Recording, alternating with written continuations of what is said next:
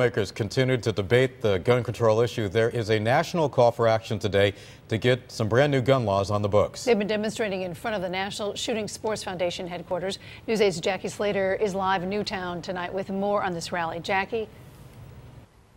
The building behind me, that's the national headquarters for the National Shooting Sports Foundation, and it's located here in Newtown. Now, it's quiet back there now, but for the past 2 hours, the road in front of that building was packed with two groups of people, those that support the NSSF and then those who say lawmakers need to put the public safety before the needs and wants of the gun lobbies. Now, many of the people out here protesting the NSSF and other gun lobbies say they weren't even aware the NSSF headquarters was here in Newtown. In the aftermath of the shootings at Sandy Hook, Newtown has been thrown into the center of the gun debate with legislation on the table for stricter gun laws. Organizers of this event said this is a critical time for them to be heard.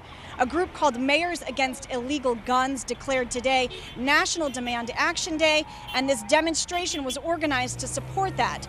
Those opposing the NSSF say it isn't about taking away rights, it's about safety.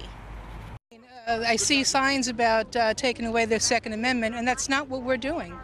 I mean, we have thousands of guns out there, and you can't tell me that there shouldn't be some kind of restriction on assault weapons. And many people I spoke to here said it's just ironic that the NSSF headquarters is here. I did speak to members of the NSSF. They said that they were welcoming the protesters here. Everybody has a right to their own opinion. They say any change that comes out of this debate, they hope will satisfy both parties.